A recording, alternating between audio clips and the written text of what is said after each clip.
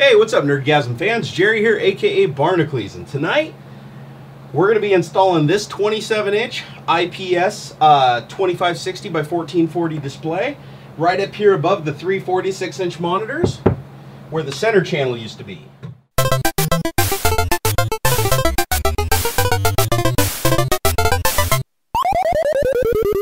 So now, in order to do this, we're going to have to do a couple things. First of all, this right here is a bracket that I picked up off Monoprice. It was fairly inexpensive. Check the description. I'll try to get you guys a link.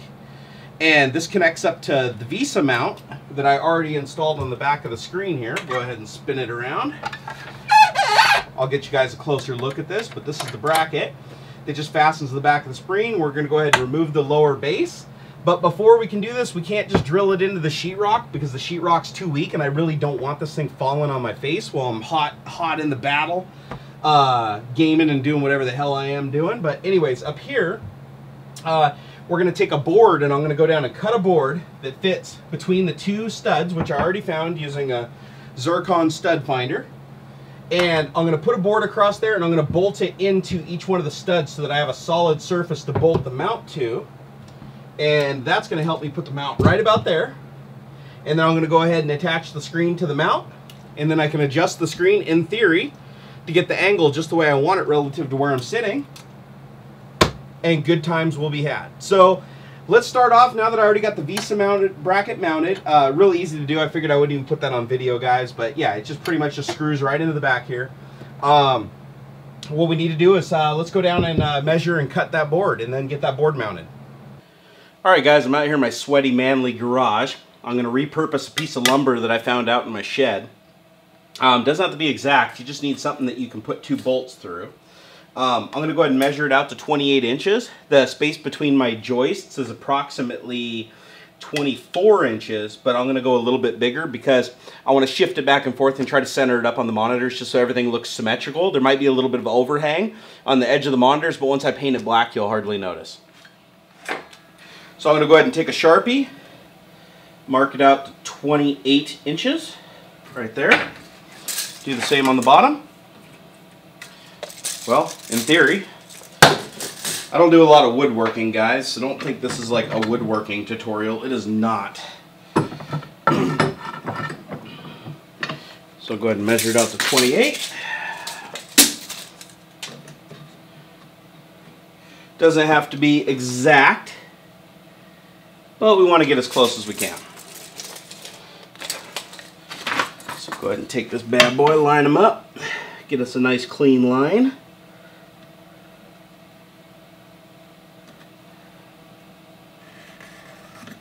Good enough. All right, let's cut it.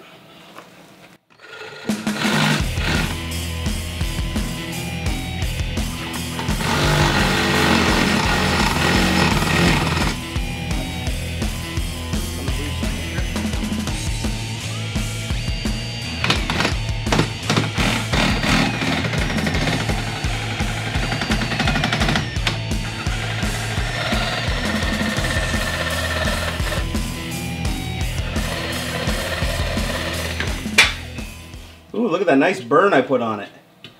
Doesn't matter, painting it black. And go ahead and clean it up a little bit. Just a little sanding block. I actually like working with wood and other things. As you guys know from watching my channel, I like doing everything. I work on cars, I do everything. I never said I do it the right way, but I do enjoy myself learning. I even enjoy learning from my own mistakes. Alright, that's pretty nice. I think we can use that. Alright guys, so now we got our 28-inch board back up to the man cave. So I'm going to go ahead and measure out 14 inches so I can find the center of it, which is right there. We're going to make a couple dots just so we have a good reference down the center of the board. Again, doesn't have to be exact. There we go. So now I've got the center marked, and this is going to be where the bracket attaches to. Right here. So I'm going to go ahead and mark, once I line them up, I'm going to mark 2, big spots. All right. Okay, as you can see, these two big spots are going to represent where our bolts go through. We're going to drill holes for the bolts that'll hold this, and then we're going to line it up on the stud where we want it, and then we'll drill the holes into the stud so that this is centered right above the center monitor. Hopefully it'll start to make sense here in a minute. All right, now I'm going to attempt to center this up over my monitor right here. I'm going to pull these out later. But here's my two spots here. You might not be able to see it on the camera, but those are my two spots where I know that there's a joist behind the wall for me to put bolts into. And that's what's important. Let's go ahead and put that up there. Line that up best we can with the center monitor. That's pretty good right there. Go ahead and pin that in place. Looks like we got a joist right there and a joist right there. Now you can see I've marked right here and right here. So that's where the board is actually going to bolt in to the studs on the wall. Now remember, I made it a little bit long so that I could center it up on the monitor. That way I have equal length coming out of both. So the next step is I'm going to go ahead and measure and drill 2 pilot holes on both sides so that I can run the leg bolts into the wall. And I'm also going to remove these because I don't need those anymore. Alright, I went ahead and measured out the 24 inches between the 2 points for the joists and made several marks, the inside ones, for the screws that I'm going to run into the wall to hold this to the wall. And, of course, I'm using my makeshift sawhorse, which is one of my Crocs, because I don't want to keep running back to the garage every time I need to drill a hole. So we're actually doing this in the man cave. Okay, there's one. There's 2. We'll just dump the shavings on the floor. We'll let the Roomba deal with that later. Got 2 more. Actually marked that one wrong. That's not the right one. The inside one's the right one. Okay. 1 more. Okay. And then I'm going to drill pilots for my 2 big guys so that I can run the bolts through the board without it splitting. Whew, the drill bit's hot.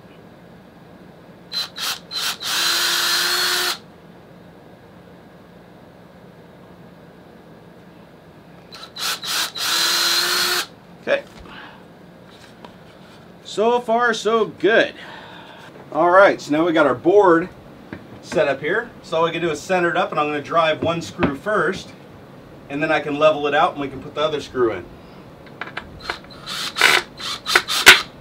There's 1.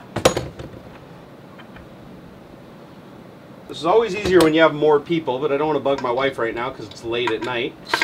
I'm doing this at like, I think it's like 10 or 11. Alright. So again, centering that up using the poor boy method.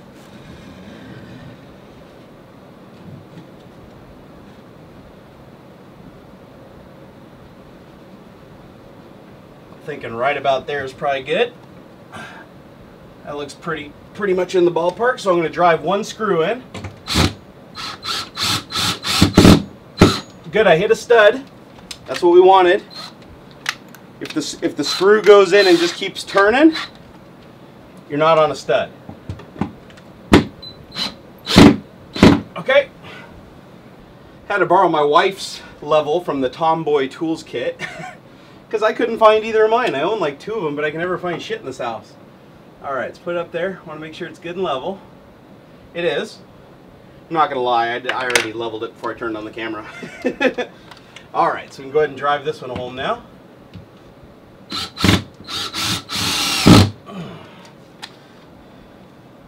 Alright guys, moment of truth. Let's see if I fucked up or not. So, if I measured correctly, the 24 inches between there and there, these 2 screws should both grab a stud right there and pull tight to the wall.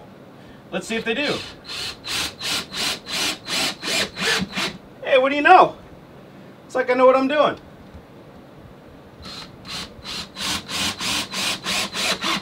There we go.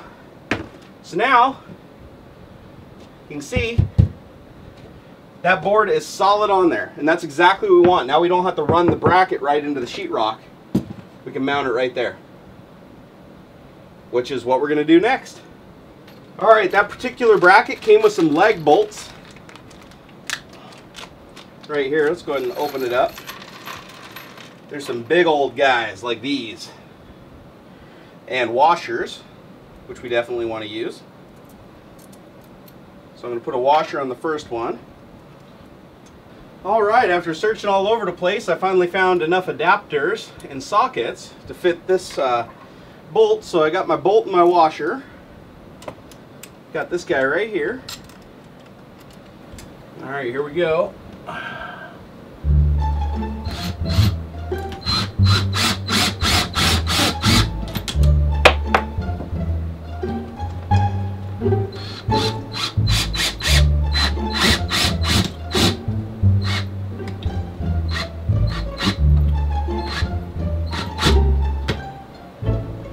Go. That was a lot of work.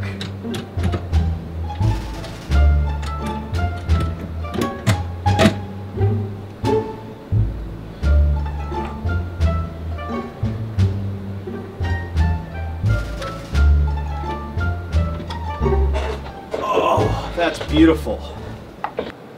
Well, guys and gals, that's the finished product. I got the 27-inch IPS display installed. All the monitors are hooked up and working. And if I go into screen resolution, you can see the orientation right there, and everything's put back together. So it's about 12 a.m. so I will not be releasing this video tonight, but you will see it tomorrow, which if you're watching this right now, that was now or in the past. Anyways, I'm tired, so it took me a while to do this. The video might be short, but the install actually took quite some time. So the only thing left to do now is I just need to paint the board behind this black, which I'm going to do, and I waited until I installed it to paint it because I wanted to cover all the screw heads and everything so it blends in with the wall. And once that's done, it should be pretty seamless. And I like how the color of the bezel on the screen hides back into the wall, which is black and everything, so the screen's not intrusive.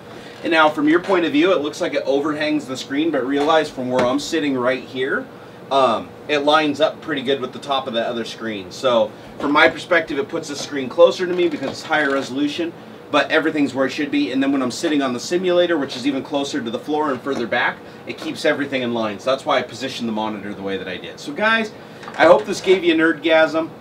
I hope you enjoy these videos I'm doing. I can't even imagine what the next thing I'm going to do with this battle station is because I've already gone way over the top. But I'm having an absolute blast doing it. So guys, please leave your comments down below. Let me know what you think of it. Let me know what I should do next. I'm going to go get some sleep. So, hope it gave you a nerdgasm. I probably already said that. Oh man, I am exhausted. Anyways guys, you know the drill. Till next time. I really hope you enjoyed this video. If you did, please like, favorite, and subscribe. It helps me a bunch. Also, come follow me on Facebook and Twitter. I love interacting with you guys. I don't see any ghosting or shadowing. Got him. Teabag! Oh shit. Teabagging always costed me my life. Ah!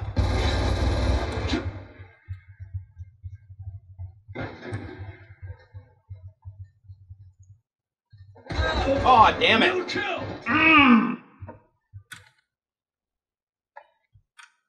Alright, well that was a quick little